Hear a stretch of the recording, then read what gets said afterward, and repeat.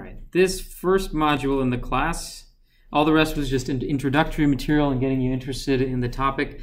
This is about crystal structures and electronic materials, and what we're going to talk about today is how atoms are arranged in solid materials, how to analyze and classify different types of crystal lattices, and specifically the crystal structures in semiconductors is what we're eventually going to get into. We'll start off by talking about just a few basic crystal structures, and then we'll talk about the ones that are common in semiconductors. We'll touch a little bit on how crystals and semiconductor wafers are manufactured, just so you have a little bit of information on that. If you're interested in manufacturing technology, how semiconductors are made, this is probably not the class to learn about all the manufacturing techniques. And when I went to grad school, we had a whole different class, two classes, in fact, on semiconductor manufacturing technology.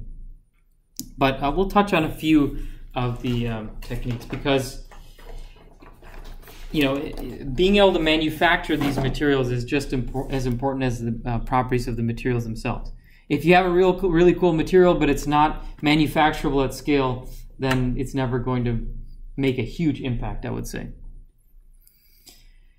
Just a note, because some of this stuff is published on YouTube, is that a lot of the images from that are going to be on these slides are from these textbooks, the Streetman and Banerjee, which is the textbook for this class, Solid-State Electronic Devices. There's also a couple of books by Neiman, Semiconductor Physics and Devices, and Dmitriev, Principles of Semiconductor Devices.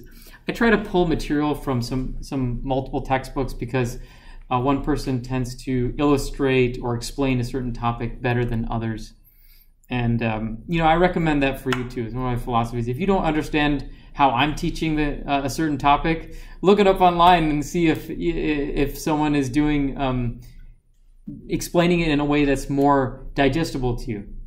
And of course, you can let me know too if there's stuff you're confused about. I'm happy to try to explain it in a different way.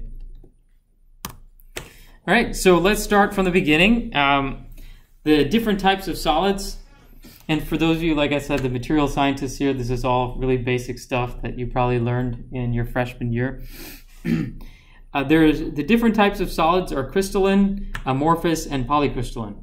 Okay, and the difference between them is just that crystalline materials have a repeating arrangement of atoms. So you can see here an example of a crystalline material where there's this equal spacing between the atoms, and there's a repeating unit.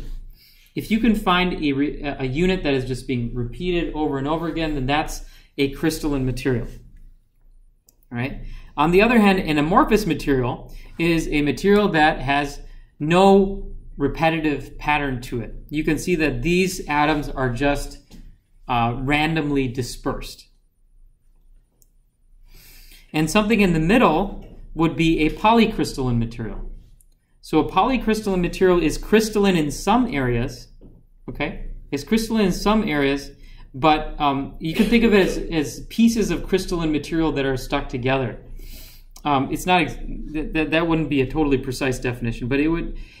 The more precise definition would be it has regions of crystallinity that are separated by grain boundaries. Okay, and grain boundaries are actually defects or imperfections in the crystal structure that cause a disruption in the repeating pattern. All right, so let's take a look at some TEM images. Did we talk about what TEM is? Does anyone know what TEM is? Transmission electron microscopy. Transmission electron microscopy. Transmission electron microscopy. This is where you take a super thin section of the sample, right? Super thin section, and then you put it in this device called a TEM, which takes, at a very simplistic level, it generates high energy electrons, and then it just shoots those electrons into the sample. And the electrons have such high energy that they actually go through the sample, and then they scatter. They sort of change their directions and change their path a little bit. Okay, and when they scatter, they can actually be detected. The way that they scatter can be detected using electron detectors. You have like this scanning, a scanning type setup, and that actually allows you to see things at resolutions that you could not see with a light microscope. Light microscopes only allow you to see down to the a fraction of the wavelength of light. You know, typical light, like green light we were talking about earlier, that's like 500 nanometers.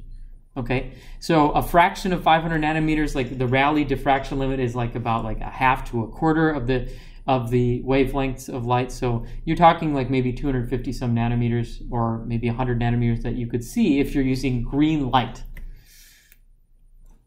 If you use electrons, the electrons have a much shorter wavelength. They have something called a de Broglie wavelength. So they can see things, you know, you can see things on the order of the, you know, angstrom scale.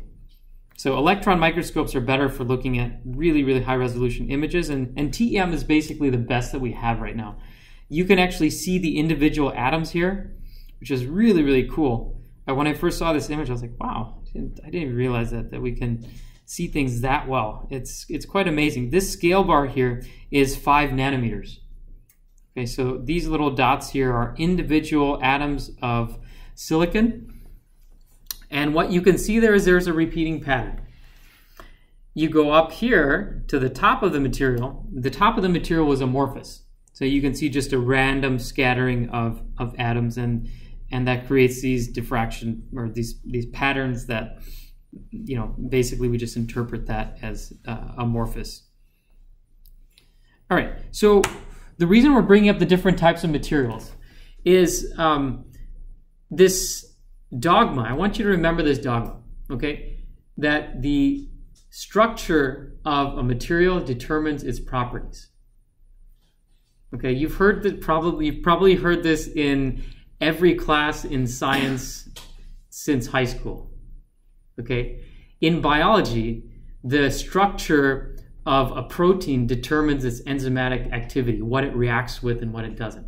In the chemistry world, obviously the chemical structure of atoms in a chemical molecule determines how something reacts. In the mechanical world, the atomic structure of a material determines how stiff it is, you know, whether you can bend it like metal, like ductile materials like metal, you can bend them and they stay in shape, or whether they fracture. You know, these all have to do with the atomic structure that determines the properties. So in this class, being an electronics class, obviously the structure, the atomic structure of a material is going to determine its electronic properties. Okay, so mechanical properties would be things like stiffness, plastic deformation. You know, in chemistry it would be things like reactivity. What are the properties of a material that we care about in electronics? What's that? Okay, semiconducting properties. How well does it conduct electricity? That's a key property. Conductivity is a key property of electronic material. Probably the most, you nailed the most important property there. How conductive is it? And it turns out conductivity depends on a few things. The two most important is how many electrons you have, or how many electrons and holes, different charge carriers you have, and then how fast those charges can move. Those are the two key properties of a material. All right, and we'll get into other things like the band gap, which ultimately determine the conductivity. All right, so simple unit cells. These are things just to give you a flavor of how material science folks like look at materials, or how we look at atomic structures. The crystalline materials are typically made of these repeating units called unit cells. For those of you who've taken the 4570, all this is going to look quite familiar. This is an example of a simple cubic. This is body-centered cubic and face-centered cubic. And these are the three most basic types of unit cells in crystalline materials. And let's just look at each one of these in turn, just so you can know what the difference is between them. Is there a question? No. A simple cubic material, this is where the unit cell basically has atoms on all 8 corners of the cube. A cube has 6 faces and 8 corners, and there is the simple cubic unit cell has 1 atom at each corner there. The other thing I want to draw your attention to is this A. A is called the lattice constant. Okay, it is the dimension of the unit cell. Okay, in this case, just the edge of the cube, and it also happens to be the distance between 2 adjacent atoms. Okay, that's not always the case. Okay, A is really defined as the size of the unit cell, the lattice constant. All right, so this is the simplest type of unit cell. Another type of unit cell is the body-centered cubic. Okay, body-centered cubic is the simple cubic with an additional atom right smack dab in the middle of the cube. Okay, and this atom forms some type of bonding with the atoms on the corners of the cube. In some cases, it's not always the bonding doesn't always have to be there. This is more about the arrangement of atoms in a lattice. And the face-centered cubic is a little bit different than the body-centered cubic. If you start with the simple cubic, and then on each of the 6 faces, you add an atom right in the middle of each of the 6 faces. So you can see this is one of the face atoms, this is one of the face atoms, this is one of the face atoms here. You have 6 additional face atoms in addition to the 8 corner atoms. All right. So which one of these do you think will have the highest density of atoms? What's that? Face-centered one. Yeah, the third one, the face-centered cubic. Right. So, the reason why these things are important is because it turns out the density, the volumetric density of atoms and the surface density of atoms in a plane determine a lot of electronic properties. In the notes, you'll see a link to a website where you can just see these nice models. Let's just pick one at random. We'll pick the body-centered cubic one, and it's a 3D model, so you can just rotate it and see what it looks like. Okay, so these things are pretty nice to play with. There's one for this face-centered cubic as well. In fact, let's just look at that one real quick. All right, so the face-centered cubic one, you can see that on each face there's an atom in the middle. Okay. One subtle point I want to note is that if you have a repetition of this unit cell, this atom here, okay, this is an atom on the face. You notice how half of the atom is in one unit cell. The top half is going to be part of the adjacent unit cell. Right? So atoms are actually shared between unit cells. Okay, that's an important point when we start calculating volume density. All right, now let's get into semiconductor materials. So elemental semiconductors, they consist of column 4 elements in the periodic table. Binary semiconductors are combinations of column 3 and column 5 elements, and column 2 and column 6 elements. And this will make sense once we start getting into, we'll go into each one of these in turn. This is just to give you a broad overview. So let's look at a part of the periodic table. And just to give you a little bit of context here, let's just pull up the periodic table here on Google.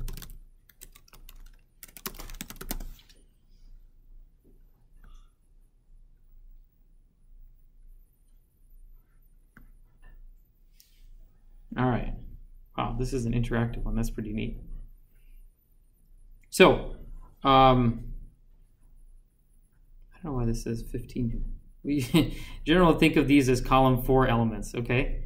Carbon, silicon, germanium, tin. Let's go back to here so you can see that carbon, silicon, and then germanium here. These are the 3 elements, the column 4 elements that we're interested in for elemental semiconductors. And then for what we call compound semiconductors, the 3,5 materials and the 2,6 materials, those are also shown here. So let's start with the elemental. Elemental materials are things like silicon and germanium here.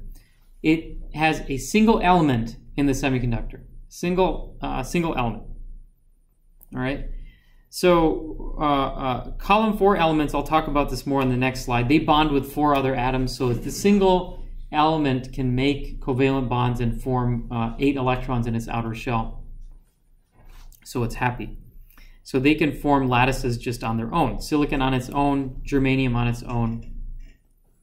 You can also take two column 4 materials, two column 4 elements, and put them together into a lattice, assuming that they're of not too dramatically different sizes. So let's say I took carbon and then I took silicon.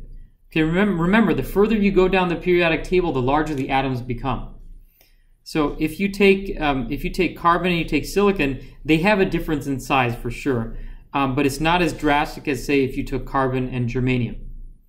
So you can take two materials from column 4, and basically you'll have some substitutions in there where, you know, instead of silicon atoms everywhere, you'll have some carbon atoms in some places. You can also do things like, you know, you can take silicon and germanium. So these types of lattices have two materials in them. Okay, but they're all column 4 elements. That's what these elemental and then these 4 compounds refer to.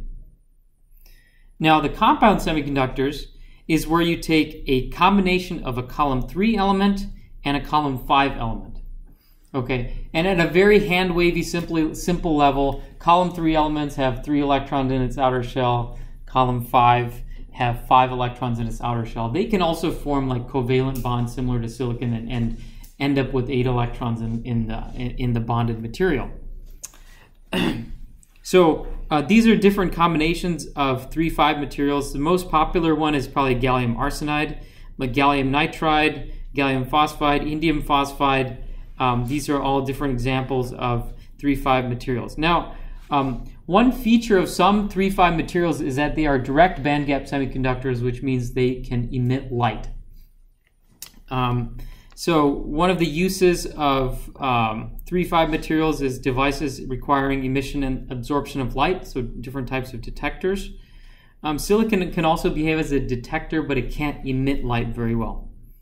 3,5 material also have high mobility, so they can be used in high-speed devices. I forgot to mention the elemental semiconductors. I probably beat this over the head, but silicon is really good for transistors and computation. And we have a lot of facilities and infrastructure for making things out of silicon. So the cost of silicon, making things out of silicon is low. Silicon can also be used in various types of detectors like infrared and nuclear detectors. 2,6 materials, also used in different types of, they have different bandgap properties. This is where you take a column 2 element and you take a column 6 element. Again, the sum of the two is equal to 8, so you can imagine that they also have 8 electrons in the outer shell when they form covalent bonds. And these devices are used in like phosphor type applications that require the emission of light. They're used in detector applications, and one of them being actually nuclear detectors. My wife actually worked on some of these materials for doing nuclear, detecting radiation.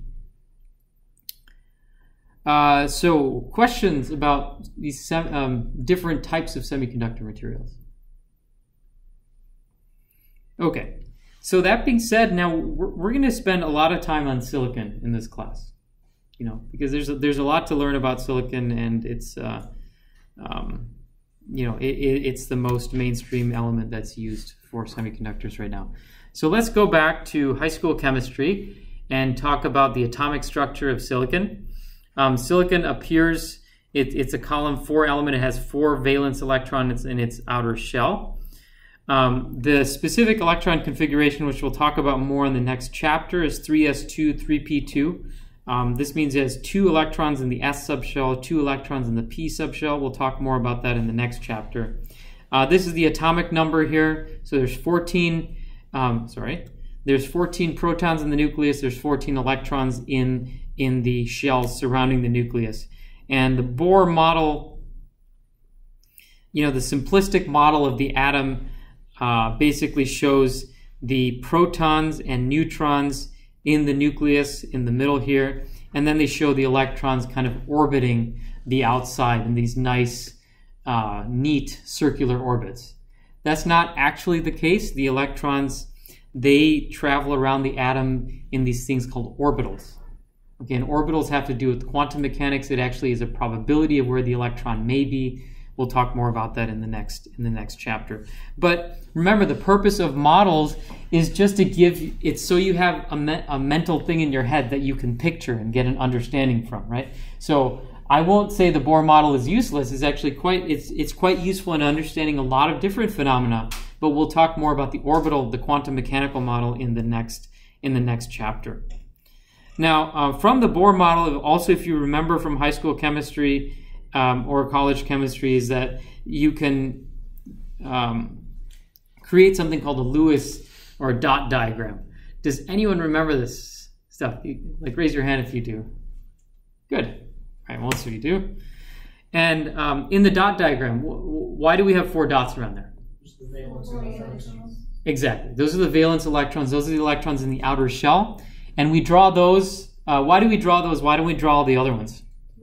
This is what makes the connection with the other atoms. Exactly. These are the electrons responsible for bonding. And that's what we care about. And in chemistry, those outer shell electrons are responsible for a lot of chemical reactions. So that's why the chemists care about that. So the chemists came up with this. They draw the dot diagram, just showing the electrons on its outer shell. All right. So this is the atomic structure of silicon. And now we can talk about silicon bonding. So we'll talk about covalent bonding first.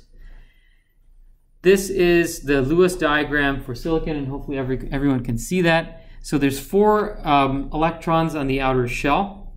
And what happens is that if you have another silicon atom next to it, like this, these 2 electrons, okay, these 2 electrons can be shared between the 2 silicon atoms. All right. So what they do is we'll get into more of this in the next chapter, is that, you know, the silicon atoms on their own is that these 4 electrons are in these subshells, these orbitals, okay? And then what happens is when the silicon atoms, if they're brought together and they bond, it forms a different type of orbital, an orbital that actually connects the 2 nuclei together. Okay, we'll talk more about that in the next chapter. But the way that we draw it right now is that these 2 electrons form a covalent bond. They are shared between the 2 atoms. Okay, and if there are additional silicon atoms nearby, all right, let's say there's an additional 3 silicon atoms nearby, they can also form these covalent bonds where the electrons are shared between neighboring atoms. All right, now by sharing the atoms, now the way that, you know, we like to think about it in terms of completing the outer shell, if the silicon has 8 electrons in its outer shell, it's happy, right? It forms a stable bond. So this forms 2 here, 2 here, 2 here, and 2 here. All right, 8 electrons in its outer shell, it's happy. So what this results in is what we call a tetrahedral bond. And so this forms what's called like a stable atomic bonding. Instead of drawing all these dots, what we often do is just draw silicon, silicon, silicon, silicon all around here. And we just draw a line, and that line represents a covalent bond. Okay. Sometimes we can draw the exterior dots around here as well for the silicon atoms that are not bonded, just to show that there's free electrons. But in a lattice, you'll just have a bunch of nuclei and a bunch of covalent bonds. Okay. This pattern repeats itself, meaning like this silicon atom also has 3 other silicon atoms or 4 silicon atoms around it. Every silicon atom is bonded to 4 other silicon atoms. Okay. So in 3 dimensions, this is what it looks like. The reason for this is something called steric hindrance. Do you remember this from chemistry? Steric hindrance? Okay. Like charges repel, right? So if you could imagine that each one of these covalent bonds, imagine that as, just imagine it like an area where these 2 electrons are likely to be in, okay? So each one of these sticks represents a region where electrons can be. Now, if electrons repel each other, those sticks are going to want to be as far apart in 3-dimensional space as possible, right? Because those electrons are repelling each other. So it turns out in 3 dimensions, the configuration where these where these covalent bonds can be furthest apart from each other is in this tetrahedral configuration. Okay, there is a 109.5 degree angle between the bonds, between the covalent bonds. The way that I've drawn it here is not accurate because it's just a two-dimensional drawing just for concept. In 3 dimensions, it actually looks like this. Okay, 109.5 degree bond angle between the atoms. All right, and there are 3-dimensional models online. If you want to look at a silicon lattice and twist it around, you're more than welcome to do that. As I said, this is a simplistic model. In the next chapter, we'll get into the specific, what the orbitals look like, and then some of this stuff, if it seems a little hand-wavy right now, will make more sense later. So now we can talk about the diamond lattice. All right. So before we were talking about the different types of unit cells: the simple cubic, the body-centered cubic, and the face-centered cubic. Silicon is none of those. Silicon is what we call the diamond lattice. And this is what a diamond lattice looks like. You can see that there's a lot of atoms here. And the way that we can describe it, the way that I like to think about it, is that it's an FCC lattice with 4 additional interior atoms. So what that means is, remember, an FCC lattice is a cube that has 8 corner atoms and 6 face atoms. So we look at this cube and we say, okay, there's an atom at each corner, at each of the 8 corners of the cube. So that's 8 atoms right there. In addition to that, we have 6 faces. So there's a face here, a face here, a face here, a face here, a face here, and a face here. 6 faces of the cube each have an atom at the center of it. In addition to that, there are 4 interior atoms. All right, and the way to think about the interior atoms is this. Okay, if you were to take this large cube, which represents the unit cell of a diamond lattice, and you break it up, you cut it in half, into the top half and the bottom half. So the upper half of the cube, if you look at it like this, if you break up the upper half into 4 subcubes, like this. Okay, so this is just the top half of the cube. Essentially what we've done is we've broken it up into the upper half and lower half, and in each of the halves, we break it up into 4 subcubes. All right, notice that there's an interior atom in this subcube, an interior atom in this subcube. This is the top half of the lattice. And on the bottom half the top half of the unit cell, in the bottom half of the unit cell, there's also 2 interior atoms, and they are just on the opposite sides as the top half. So the top half, you see, it's bottom left and upper right. And in the bottom half of the cube, it's upper left and lower right. So those 4 interior atoms are spaced this way. So the 4 interior atoms are shown in red here, just so you can differentiate them and differentiate them from the other ones. So the way to think about a diamond lattice is that it's a face-centered cubic lattice with 4 additional interior atoms that are centered in the middle of 4 of the 8 subcubes.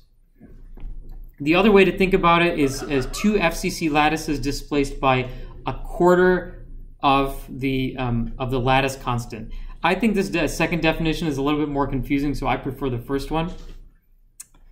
And of course, you can go here and see a 3-dimensional model of silicon like this. This is a single unit cell of the silicon lattice. All right. Notice you have the corner atoms, the face atoms, and then the 4 interior atoms. Also notice from here is that each silicon atom is connected to 4 other atoms around it in that tetrahedral bond that we looked at earlier. Any questions about the diamond lattice? So silicon has 4 electrons. It forms tetrahedral bonding. Tetrahedral bonding, when you create a 3-dimensional material out of it, it looks like a diamond lattice. The diamond lattice is the smallest repeating unit in a 3-dimensional silicon material. This is just terminology. A zinc blende lattice, it's the arrangement of atoms in a zinc blende lattice is identical to a diamond lattice, but the difference is they have alternating atoms. So silicon forms a diamond lattice, and compound semiconductor materials like gallium arsenide forms a zinc blende lattice. So let's take a look at this.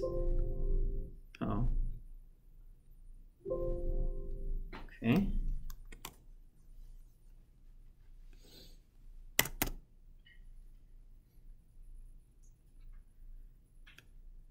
This is gallium arsenide. So a zinc blende lattice, again, it's the same, it's identical to a diamond lattice in terms of atomic range arrangement. The only difference is that you have alternating atoms. Okay? So every one of these red atoms has 4 yellow atoms around it, and every yellow atom has 4 red atoms around it. They're alternating. Because materials like gallium arsenide, you have equal parts gallium, equal parts arsenide. There's a column 3 element, column 5 element. They also form tetrahedral bonding. So and they form a zinc blende lattice. Cell immediately next to it have yellow and red flip-flops? Correct. Correct. Yeah. Yeah, that's a subtle but important point. All right. So calculating volume density, I think that you'll just be given this as a homework problem. You can figure this out. You can figure this out on your own. What material scientists often do is they look at the density of atoms in a lattice. So the density, the units for density would be the number of atoms per centimeter cubed. The number of atoms in a given volume. The more atomic density you have, it changes the properties of the material. Now, when you are calculating volume density in the homeworks, which I'm going to distribute sometime this week, the solutions will be there too, so you can figure it out.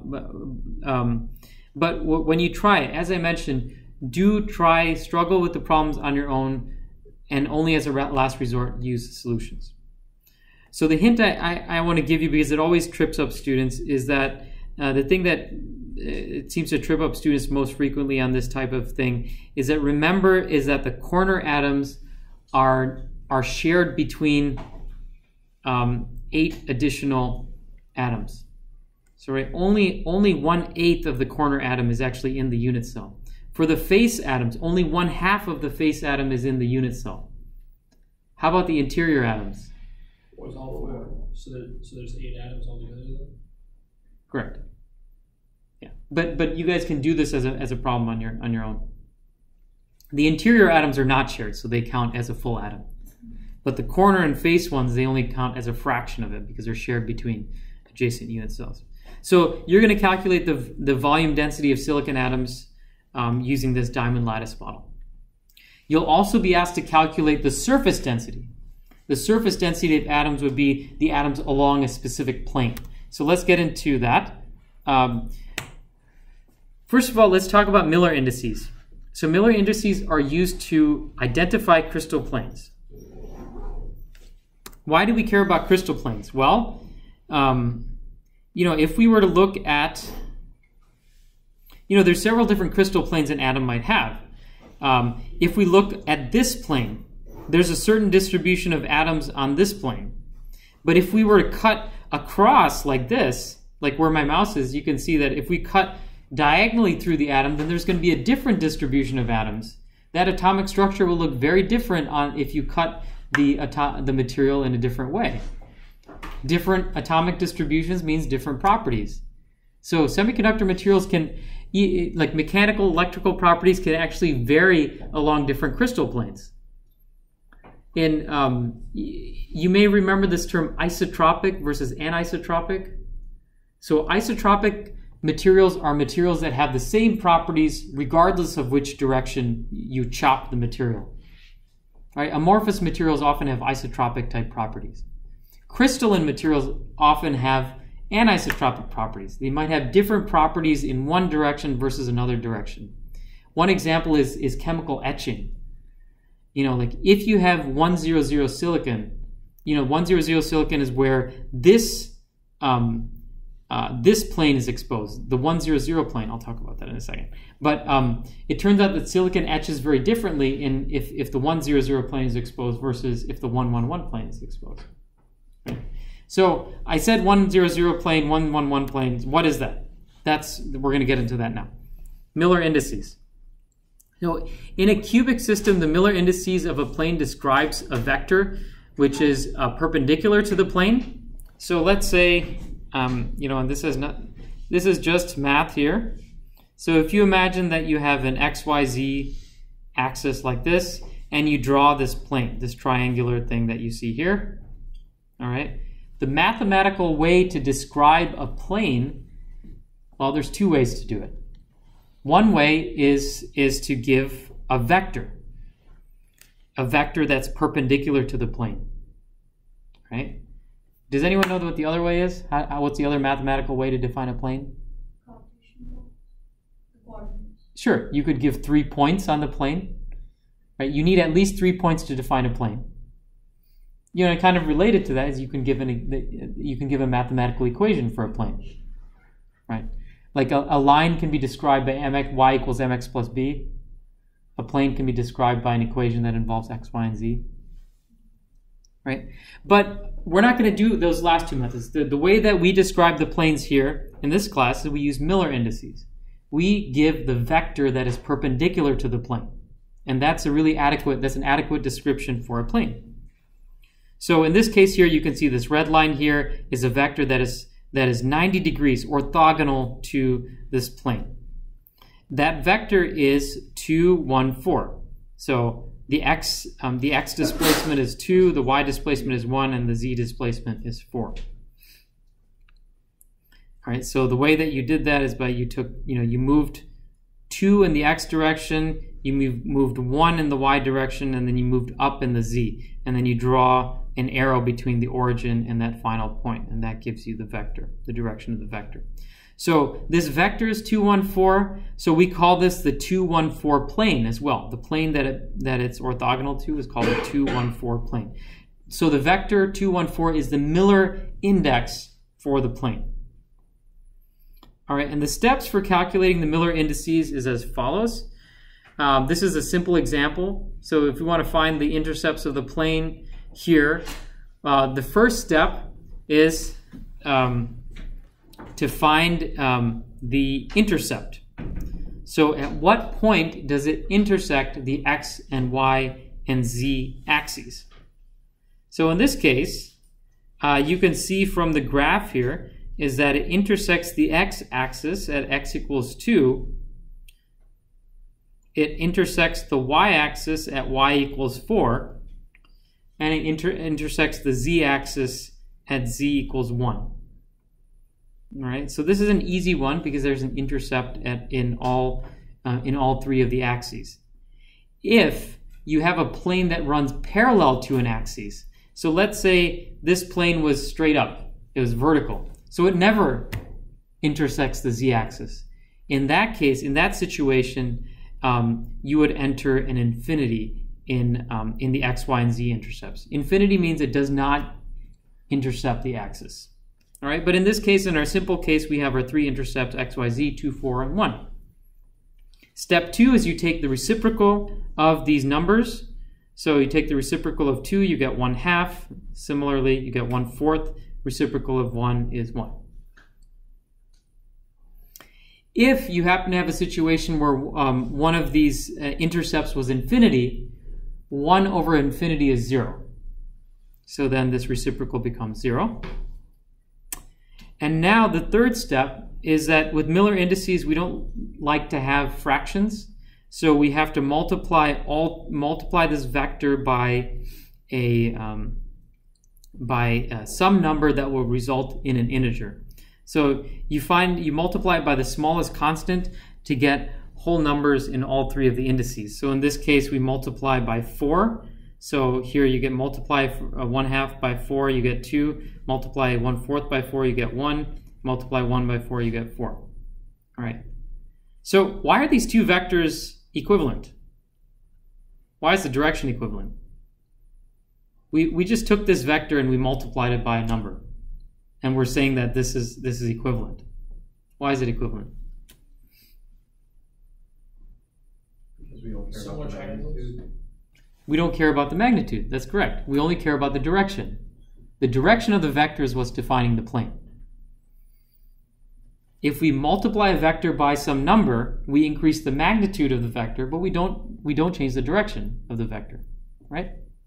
So that's why we can multiply by a constant and still, have an equivalent vector.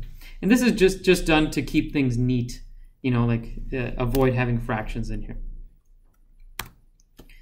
All right. So these are examples that you can do on your own. What are the Miller indices of the planes above? I'll leave that as an exercise that you can do at home. Families of planes in a cubic lattice. So now we get into the issue of symmetry. All right. So let's go back to this side. Just by looking at this image here, it's very easy to see that if we cut the silicon wafer along this plane, if we sliced it here versus if we sliced it horizontally like this, the atomic distribution would be the same. There's symmetry. There's crystal symmetry there, right?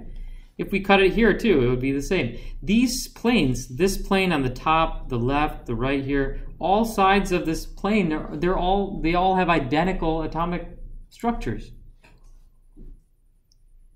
right? So this is the 1, 0, 0 plane. Right, did I get that right? No, this is the 0, 1, 0 plane. This is the 0, 0, 1 plane. And this is the 1, 0, 0 plane. Okay? They all have different Miller indices. They have different Miller indices, but they're all like symmetric. They're identical, right? So that's why we say okay, well, some planes will have different Miller indices, but they're symmetric. So what we're going to do is we're going to create families of planes that are symmetric with one another. And that's what this slide is about. The families of planes denoted by curly brace, not a straight brace, a curly brace, includes all the planes that have the same atomic distributions on their surfaces. So let's take the simplest example here. I showed you on the previous slide that the 0, 0, 1 plane, which is this bottom plane, would be similar to the 1, 0, 0 plane, and that would be similar to the 0, 1, 0 plane. Anything on the side of the cube, any one of the sides of the cube, they all have similar atomic structure. So in this example, the 1, 0, 0 family, that's one of the 3 common families of planes. The 1, 0, 0 family includes any Miller index, any plane with a Miller index that has a 1 or a negative 1 in it, and the remaining indices are 0. So you see in all these cases, this is 1, 0, 0, negative 1, 0, 0. There's always 2 zeros, and then the third one is a 1 or a negative 1. So all of those planes are symmetric. They're all part of the 1, 0, 0 family of planes. The next family of planes is where there's a single 0, and then two of the indices are either 1 or negative 1. And you can figure out all the different combinations of that.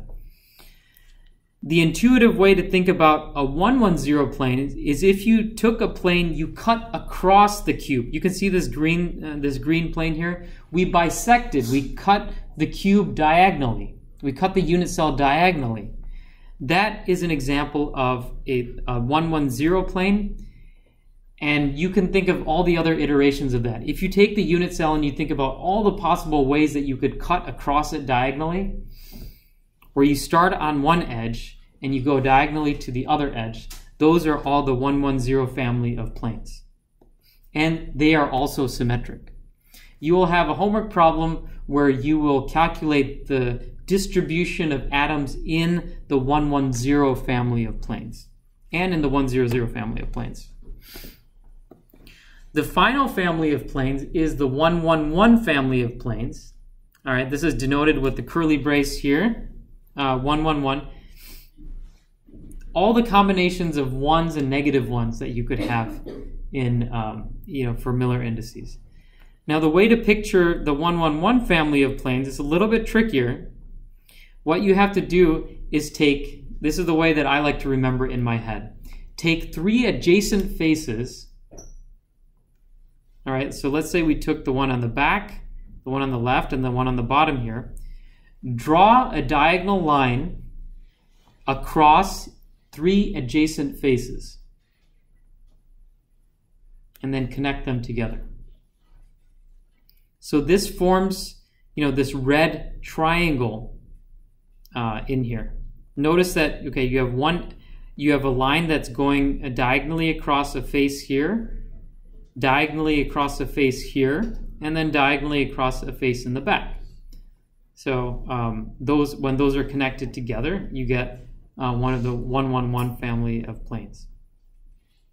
All right, and this has a completely different atomic distribution on its surface. All right, this is the most tricky one, and what I challenge you to do, I do this with the undergraduate class too, is think of how many possible 111 planes you could have. Actually try drawing them out and see if you can figure out how many unique 111 planes you could have. Well, they're all symmetric, but see how many you can draw. All right, so if I just jump ahead here real quick, is that the different types of silicon wafers that are available that you can buy in the store or buy online or whatever, they have different crystal faces that are exposed. If you buy, for example, a 100 silicon wafer, that means that the silicon wafer was sliced along a 100 plane. If you buy a 111 wafer, that means it was sliced along this red plane. It was sliced kind of like diagonally like that. And a 111 silicon wafer will have very different properties than a 100 wafer does. The 100 wafer is by far the most common, just so you all know. All right.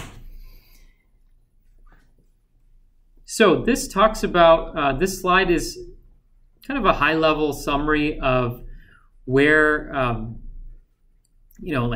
where our silicon microprocessors come from. This is called from sand to microchips, basically highlighting the idea that you start off with sand, which has silica in it. All right, it's a very common, fortunately silicon happens to be a very common element that's available on Earth. The silicon is made into an ingot of pure silicon. So this is, this silicon that's out on Earth, it has oxides in it, it's not pure. So you take, you create elemental silicon. So this is a big metal, it looks like a metal, but it's basically pure silicon, okay? Then you take this thing called an ingot and you chop it up into really, really thin slices, like basically 500 microns thick, which is about 0.5 millimeter. And you create these things like wafers. And these are the shiny discs that you often see. And so this is basically a slice of single crystal silicon. And on that silicon, we build all our transistors through all these different processes that we'll learn about later in the semester. All right. This process is extremely, extremely important to our, our electronics industry. Because we have these manufacturing processes, that's the reason we're able to get 1 billion transistors on a silicon microprocessor today. You take a wafer like this, just to give you an idea, like a wafer before it's made might be worth like, $25 to $100.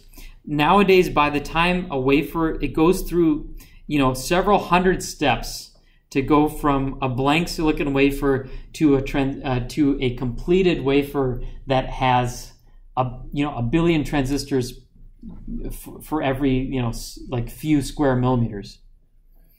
The value of a completed silicon wafer is in the millions, because what they do is they take this wafer and they chop it up horizontally. They cut it horizontally, kind of like you're slicing up the pieces of a pie. And each one of those little squares becomes one microprocessor. And remember, each microprocessor typically has over 1 billion transistors on it. right? So if you imagine how many transistors there are in this entire wafer, I don't know. I mean, I think it's like they typically have maybe, you know, thousands of processors per wafer. Let's end with this today. Let's just watch this video real quick, or a portion of it. This video is a bit on the old side now, but it's still useful to see. It's a 2-minute video. So let's go back here. They started with sand. All right, and they have a process for melting the sand and to create basically a melt of pure silicon. Now it's going into a big vat. All right, now they did this very quickly. This is going to be on the next slide. We'll probably cover this on Monday. But they can make this thing called an ingot. All right, this is pure silicon. And then they chop this. Not with the chainsaw. They have more sophisticated techniques, but they're just trying to show you something here. All right. Now, if you did this with a chainsaw, it wouldn't look like this. But each of these wafers, very importantly, each of these wafers is sliced to very, very well-controlled dimensions. And the surface is polished so that it's atomically flat. Very important. They polish it in a way that it's literally just like, you know, there's no variation in the atomic layers there. All right, continuing now. They use a process called photolithography. And when you do photolithography, you can pattern certain areas of the wafer. And at a high level, you're basically saying, I want the source to go here, the drain to go here, I want the gate material here. They go through hundreds of steps of this photolithography process where they define the sources and the drains of the transistors. They define all the metal interconnects that connect the transistors together into logic circuits. This is what they're showing. Like, there's typically like 7 to 10 different layers of metal that are connecting the transistors together. And then they chop this wafer up using a dicing saw, horizontally and vertically. And each one of those little things becomes like each one of those blocks. You can see that thing, like there's a vacuum tool that's used to pick up one single chip that eventually becomes a microprocessor. And that microprocessor is packaged into a heat sink that helps draw away heat, because I mentioned that today's microprocessors run very hot, so they put it in a special package that helps dissipate heat and also allows you to plug that thing into a motherboard. If you've ever seen the inside of a computer, it has all the interconnects where you can push that thing into a motherboard. So there's a huge number of steps that goes into making the microprocessors that you can go out to Best Buy and basically purchase. Why is this? Okay, so let's stop that there. All right. So thanks everyone for your attention. And as I mentioned, look for the link. We will have class at the normal time on Wednesday. Okay. In fact, we might start even like 5 or 10 minutes early just to make sure that everyone can get on the conference thing properly. And we'll just have class as we do, and see if you enjoyed. If you really enjoy, we might. There's going to be other times where I'm away this semester for either conferences or meetings, maybe about once a month. And there's one conference I'm in at the end of October, which I'll actually be away for 2 days. So if this works out well for you, I'd like to continue doing it in the semester so we don't have to skip class. There's a lot of material to cover in this class, and I'd rather not skip lectures. Sound good? In case we couldn't, like, for some reason, like a technical or internet problem, we couldn't, like, if you're not able to, let me know. Let me know first of all, and I will also plan to record it so that you can watch it later. Okay. Yeah, but it would be best if you're all on there, because I want to do this as an experiment. You know, like I want to see if you all have questions, you can ask questions on there, and let's just see how this works.